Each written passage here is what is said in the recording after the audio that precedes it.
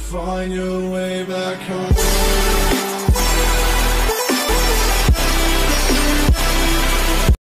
What in the hell is wrong with you, WWE?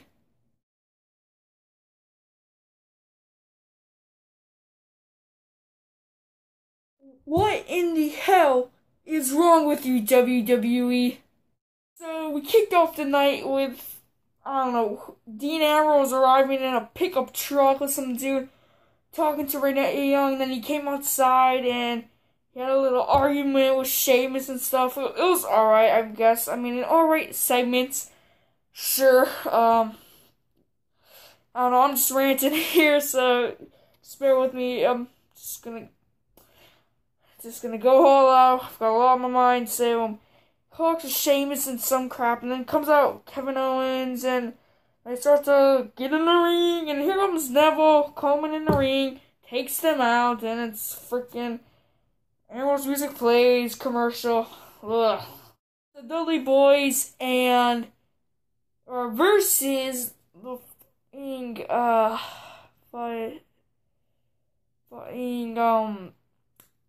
the Wyatts, freaking Eric Rowan and Luke Harper, the two least popular members of the Wyatt family, go head-to-head in a tables match, which was pretty lousy for a tables match. I mean, it was alright, I guess, but, freaking, it was like, it was too short for a tables match. It definitely should have gone longer.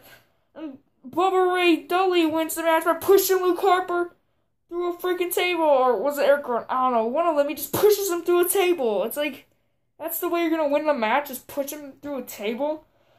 I mean, come on, and then after the Wyatts beat him down, and it's like, oh wow, didn't see that coming, dude. He's so original. I mean, it's cool when Bubba Ray went through a bunch of tables, and Devon went through 2 tables at the end. But it wasn't that great for a tables match. 4 jobbers against 4 other jobbers. The Social Outcast versus freaking Damien Sandow and his clan. Goldust was alright, but I mean, Zack Ryder,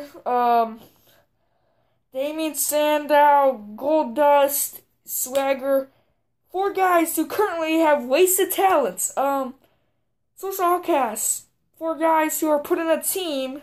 I can't wait to see where this goes, because they're going so far. And WWE's trying to use the talent, but WWE's freaking screwing it up here, and it's just... So, Social Outcasts win. It's like, really? This is what we get? This crappy of an 8-man tag match? Here's the biggest disappointment of the whole freaking night.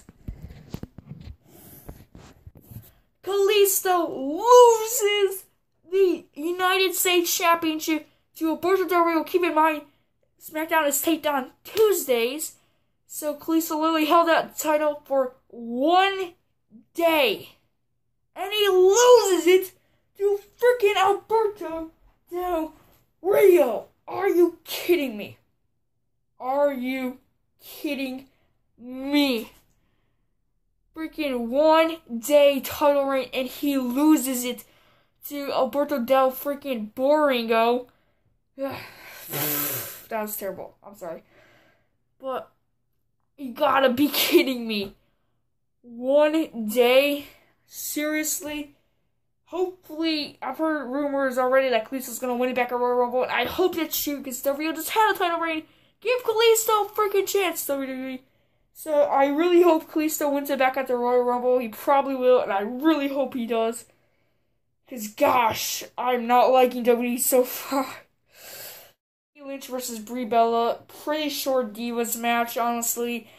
Pretty expected to. We all knew Becky was going to make Brie lose, and she made a tap out.